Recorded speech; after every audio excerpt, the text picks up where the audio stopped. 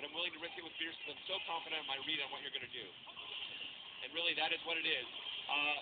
Daigo not technically outplaying Mike Ross in terms of his physical skills, but he's reading all Mike the is just having to stay in the defensive so much that it's almost... That's exactly right. And really, Daigo has correctly anticipated almost everything Mike has done here so far. Mike unable to get his offensive rhythm going.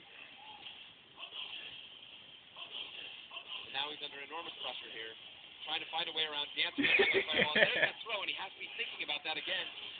Daigo went for the cross-up hurricane kick to force Mike to block the other way. Mike successfully did. Looks very bad for Mike at this point. It is. He's down to his last breath. He's going to need to make something very magical happen in this situation against the Beast. Oh, that's magic. The big ultra combo. And now it's anybody's game. Was he laying in wait?